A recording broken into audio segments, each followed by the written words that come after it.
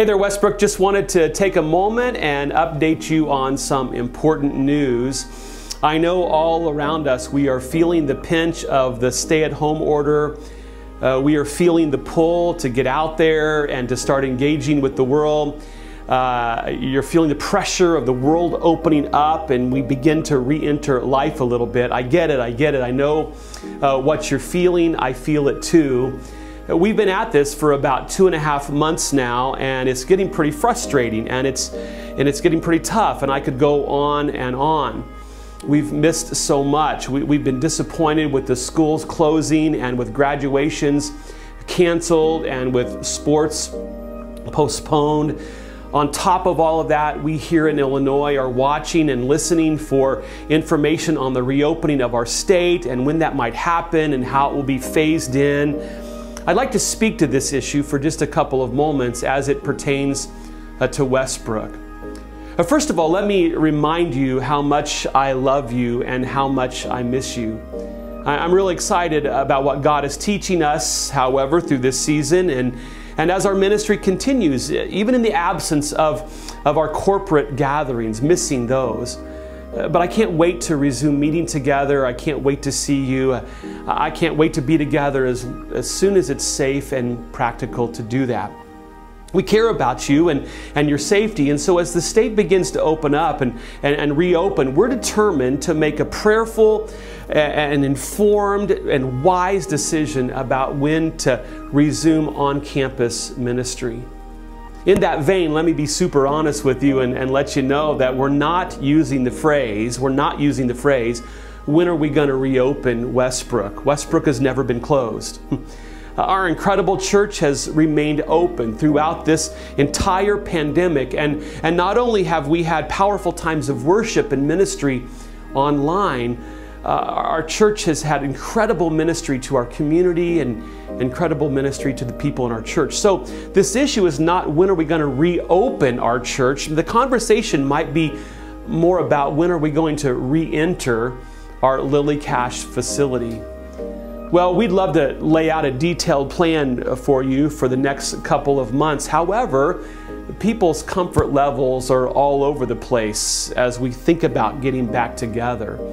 You know, 1/3 of the population think that we're overreacting, and 1/3 of the population seems to think that we're reacting appropriately, and other third probably think that we're underreacting. So whatever we decide to do, chances are 2/3 of the people are going to kind of be ticked off with the decision that we make.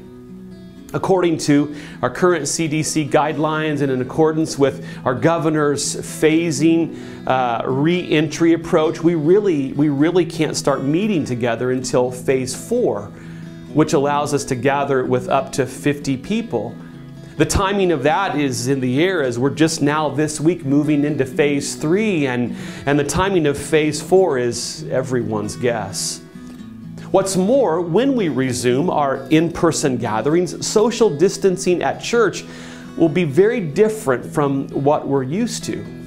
It'll be with very limited seating, and those who don't live under the same roof won't be able to sit together, and we won't be able to hug and shake hands and encourage each other in that way. We won't be able to offer children's ministries or student ministries or our cafe or our famous home-baked cookies. Mask wearing will pose a challenge when it comes to singing and to the receiving of communion. Cleaning up afterwards between services will require that everybody leaves rather quickly afterwards. In short, the sooner that we resume gathering, the less church will resemble the family gatherings that we all love. Let me repeat that because it's kind of an important sentence.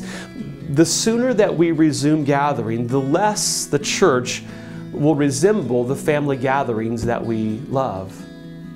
A sterile, impersonal experience that limits our capacity and isn't friendly to senior adults and young families and people with compromised immune systems and especially first-time guests. It's not the experience that we want to offer. For all of those reasons, we don't believe it's wise to resume gathering yet, and we believe it's too early to pinpoint a date when we will. As we pray through this issue, however, and discuss among our leaders about re-entry, I want you to know there are 3 guiding principles that we are hanging on to. The first one is this. As I mentioned a moment ago, Westbrook is not closed. We are very much open, and I'm thrilled with the ministry opportunities that this pandemic has afforded us, and your pastors and your leaders are available to you anytime you need us. You just let us know. Secondly, we don't want to gather too soon to jeopardize the lives of the people in our church and in our community. Westbrook wants to be an incredible witness to our community, and our actions in regard to that will speak volumes. Thirdly, we don't want to gather until it can be a great experience for everyone. At present, here's what we do know. We'll continue to worship together online for the foreseeable future. And then we'll monitor the local situation very carefully as it pertains to COVID cases as they are concerned, and we'll make decisions throughout June and beyond that as we gather more information. In the meantime, may I ask a couple of very important things from you. Number one, pray. Pray like crazy. Pray that this virus gets under control and that more lives will not be lost to it. Pray for our healthcare workers and our first responders. Pray for the businesses and who are so concerned about their finances and their viability. Pray for our families who are sheltering at home and learning to live with each other in a new environment. Pray for God to reign during this time.